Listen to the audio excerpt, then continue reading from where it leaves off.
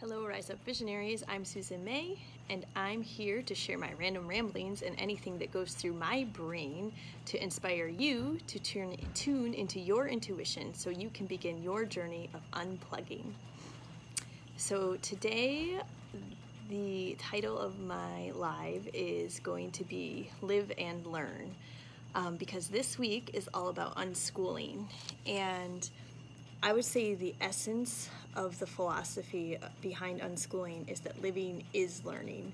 We actually cannot stop learning. Humans are wired to learn. It's what we do. And one of my favorite unschooling resources, her name is Sandra Dodd, and she is just a very generous person. She has pretty much dedicated her life to sharing resources and pooling great writing about unschooling. And she, on her birthday now, is like an unschooling holiday, and they call it the Learn Nothing Day. And it's a joke because, oh, there's our neighbor's dogs. The joke is that it's not really possible to learn nothing. So on this day, everyone tries to learn nothing. And then everyone comes on and posts all the things that they learned accidentally because they couldn't stop learning if they tried. It's like breathing. So it's just really something that happens when we send our kids to school is that we start thinking about learning as something separate from the rest of our life, and that's how our kids look at it. But in fact, we are always learning. And actually, that was Sandra Dodd's Yahoo group. I joined a Yahoo group way back in the day, 14 years ago. And that's what it was called. It was called Always Learning. So most lessons, I feel like we need to learn over and over again. Have you ever noticed that? That it's difficult sometimes for us to grasp something. So how many times do we need to make the same mistake? Do you ever feel like, oh my gosh, how many times am I going to have to learn this lesson?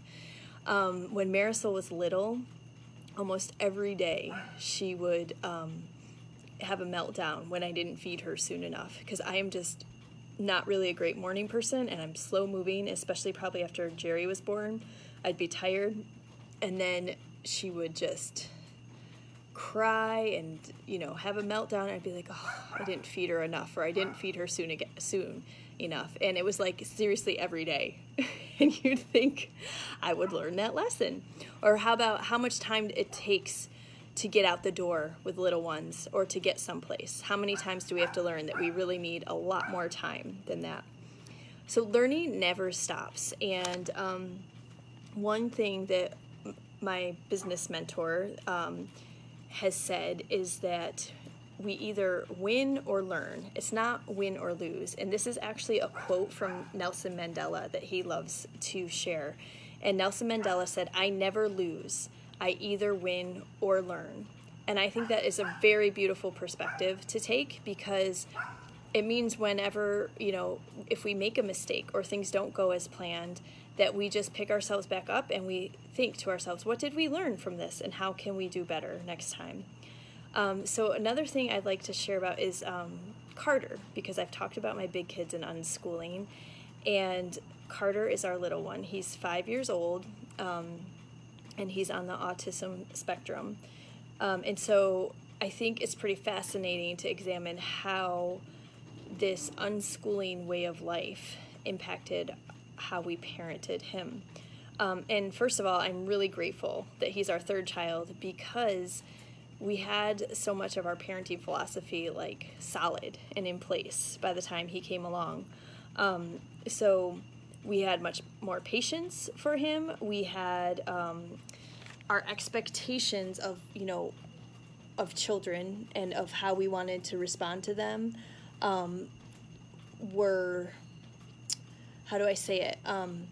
Basically, I had a belief that I knew he was doing his best. So whatever he was doing, I wasn't comparing him to other kids or comparing him to how my other children had developed, because I knew he was doing things in his own way, in his own time.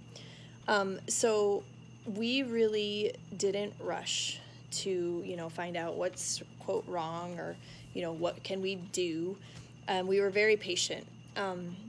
And by the time he was about 3.5, we finally felt more of an urge to seek some more information and seek support. And I read a book around that time, and it really just kind of scared me. It just made me feel urgent. Like if I didn't find the right resources or the right people right now, then I wasn't, that I was going to ruin Carter's future or something, or he wouldn't be able to get back to reach his full potential or whatever. It was very fearful based. And so that didn't feel good. And I think I have shifted a lot since that time. So that was almost 2 years ago now. We did start seeking some services, and it was really ironic because we finally had him tested through the public school system. And, we were not surprised when they said, oh, he tested high on all the autism scales or whatever, because we knew, we were answering the questions and we're like, yes, we understand. But the ultimate irony was he finally was going to receive services through the public school system up in Virginia, and literally the day he was supposed to start was the day that shutdowns began. Like exactly. I think it was March 17th. And it was kind of funny for me because I had reservations about putting him in this program. It was going to be pretty intense, like 3 or 4 days a week, like all morning, and nothing like I've ever done with any of my kids. And so I was hesitant, but I was willing to try if it helped him, And I was like, wow, that's a sign if you ever heard one. The whole world shut down. Oh, Yoshi, be quiet. So anyways, oh my gosh, let me see. Come here, Yoshi. Come here. You're going inside. Come here. Oh my gosh, she's going in. So anyways, what have I been doing in that time? All that time, right? And I think it would be really easy for me to be angry and bitter and like, oh, because of what went on in the world, my child didn't receive services, or to feel guilty. Like, why didn't I do certain things in all this time? It's been how many months now? Like 20 months. But I really have a sense of peace about everything. Carter is such a happy kid, and I think a lot of it has to do with our home life, that we are very relaxed, that we support him, that we really get his wants and needs filled. And I think a lot of the care providers that have met him, OTs, speech therapists, the people in the school system, they really enjoyed him. They were like, wow, like he's just such a happy, fun kid, And I know I can't take full credit for that. I would never say that I can, but I really think that when you meet a kid's needs, which is what I learned to do through unschooling, that's how we can help them be their happiest self and healthiest self. So I have a real sense of peace about that. Today he had occupational therapy. It was the first official session. Last week we had like an assessment, and both went really well. They're a lot of fun. She is a very relaxed person. And so I'm enjoying her, and, she's showing me like ways to play with him and things I can do with him.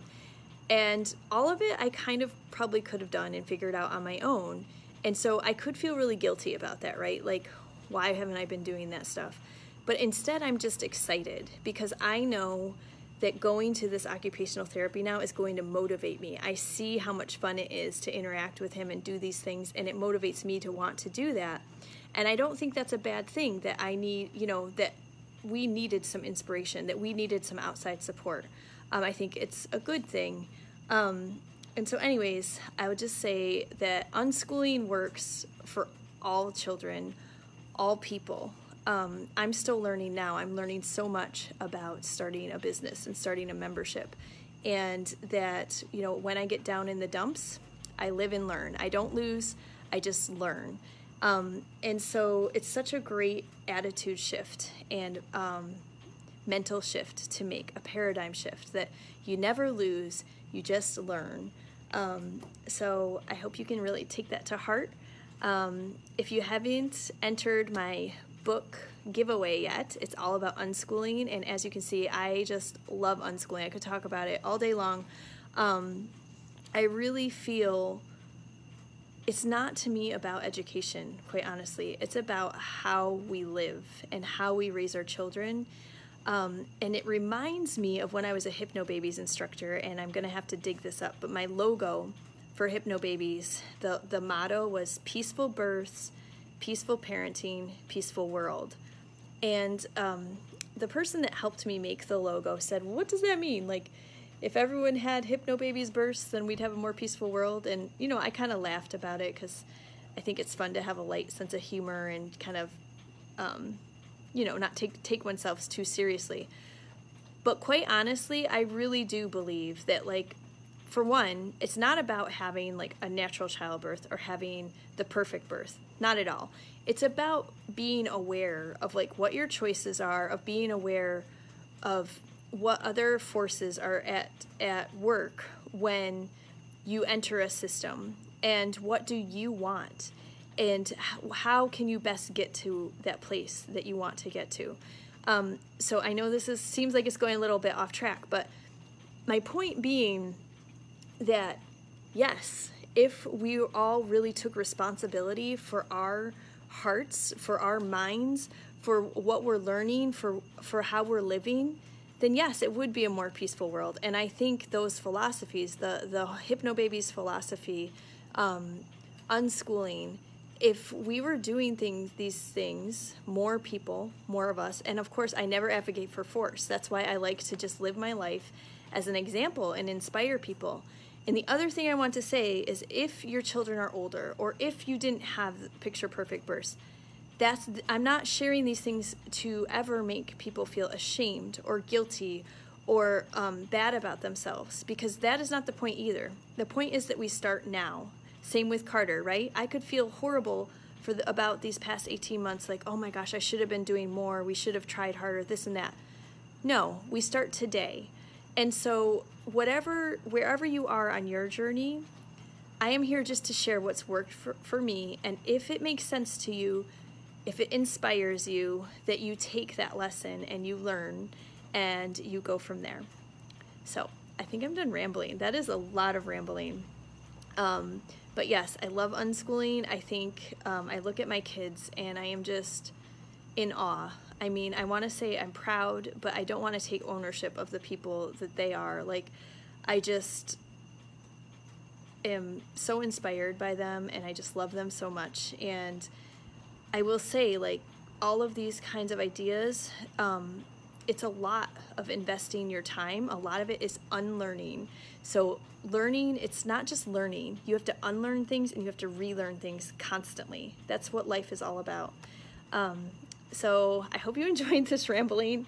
Thanks for watching. Please like my Rise Up with Susan May page on Facebook. You can find me on YouTube so you can speed this up and watch it faster.